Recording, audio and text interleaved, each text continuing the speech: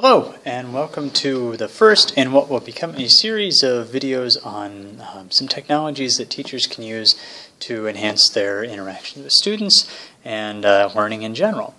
I think educational technologies basically fall into two categories. One is technologies that will make it easier to do the things that you're already doing.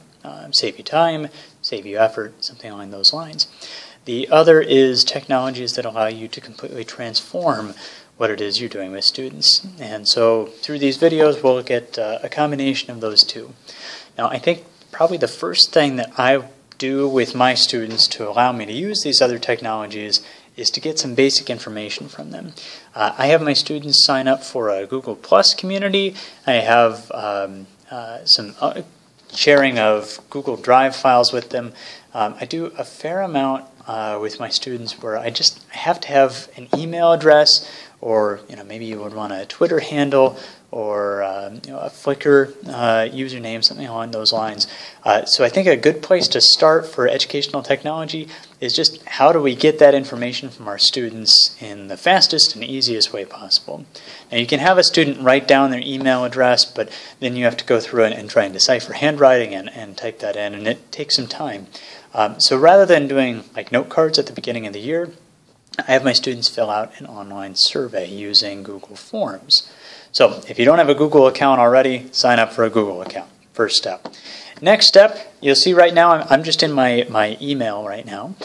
You can access Google Forms. It's part of Google Drive. So you just go up here to the little boxes. That gets you to all your different options for Google products, and then into Drive, and it'll bring up a new tab or a new window. And then I want to create a new form. And on this form, whoops, that's not what I wanted. There we go. On this form, I like to give it a title, just student information. And there are a few things that I want to get from my students. So first thing is your name, and I put in here as you'd like to be called. So I'm Andrew. I used to go by Andy, so I would put in Andy here. Good way to get that information from you, your students as well. As you'd like to be called. And then for question type here, it's not going to be a multiple choice question, of course. This one, text would be a good selection for this one. So they get a little text box, they can type in their name. If you like having things formatted by last name, you could ask them in the help text to do last name and then comma first name. And that's generally a pretty useful thing to do here. And then make this a required question, so everybody who fills this out has to put in their name. And then done.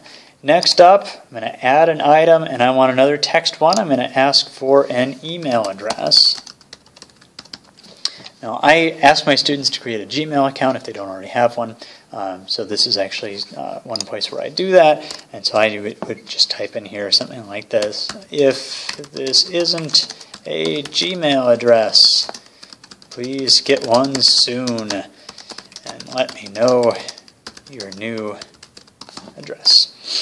There's quite a few Google products that I use, and I think it's a good idea to have students, if not using a Gmail address, you can use other email addresses and have them set up for things like Google Drive.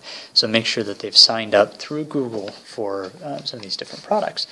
Probably just as simple, though, to have them create a new address if they don't have one already.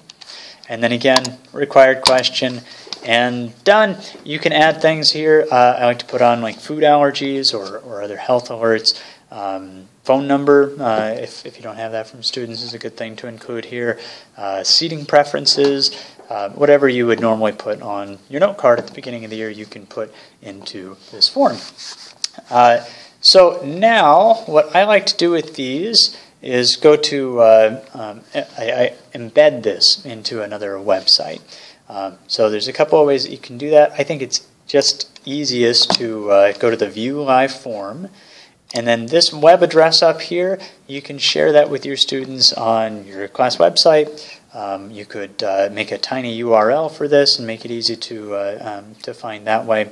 However you find it, get your students onto this form. This works pretty well with mobile devices, so you can have them do this in class on their cell phones on that first day, and that works just great. And then last name, first name, Bennett, Andrew, Bennett1 at waukeeschools.org, and submit. Okay, now from the teacher end of things, I'm going to go back to my Google Drive folder, and go back to my drive here. And then I have student information, was my form that was already open.